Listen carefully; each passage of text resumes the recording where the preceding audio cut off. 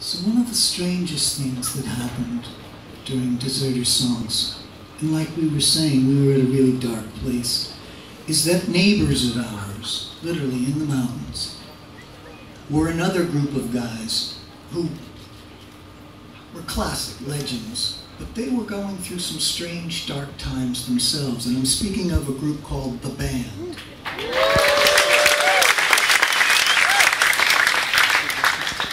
Now, if you live in the Catskills or anywhere near there, the Band are these mythological creatures. They have this folklore behind them, where nearly every turn you make down winding mountain roads, something that one of the band did at one point, or Dylan with the band, happened at that point. You say, oh, that's the part there where Richard drove his car, which was called Dixie, down off the road. And over here is where Bobby lived, and over here is where Bob stayed. And it's everywhere. Just as you guys have all of this around you, for us in the Little Catskill Mountains, the band, Levon, Garth, and Rick, they are these, they are the landscape. But I'll tell you something, and this is true for more than a few people, that not every great musical legend ends up sipping tea on the lawn of a giant British mansion. It doesn't end up that way for some. And for some, they go through these dark, winding periods of time, and at the same time we were making Deserters, some of the band were as well, and that's,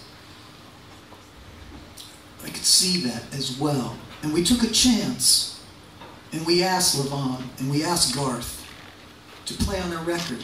Now, had they heard Mercury Rev before? No, they had no idea. But they just knew us as people and as musicians, and so they came and they played on our album and on some of the songs you're about to hear. And I'll tell you something that I do carry with me all that time. It's not the dark, melancholy sadness, and it's not all of the inner struggles. I carry with me now the way that they carried themselves around us, who were nobodies. But they treated us like people in the studio, like friends, like musicians. With all of their success, with all of how many bands they've influenced, including the Beatles, they never once looked down. And that's something I carry with me, and I know Grassy does as well. Because it's so easy to think that, hey, we've got this album called Deserter Songs, look at us. And you forget, and it's easy to forget, that it's just music, but that the way you're here tonight is it's not because we played an E minor 7th chord that nobody ever played before. It's not because we used an oboe in a way that no other one had.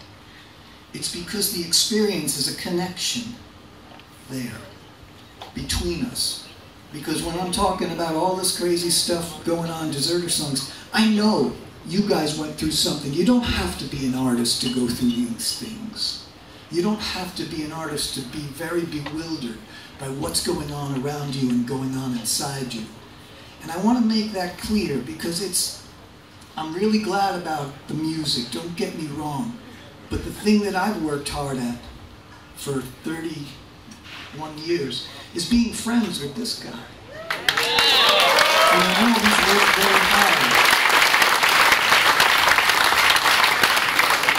I know it sounds corny, and it doesn't sound very rock and roll, and I know there's a lot of stories that you can read about me or him that involve drugs and involve alcohol and involve a lot of cliche things. But the thing we work hardest at isn't the arrangements.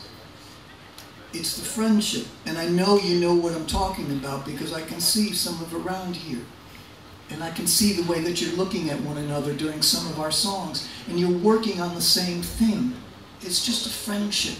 That's the real music that we're here. It's not the music itself, it's the friendships.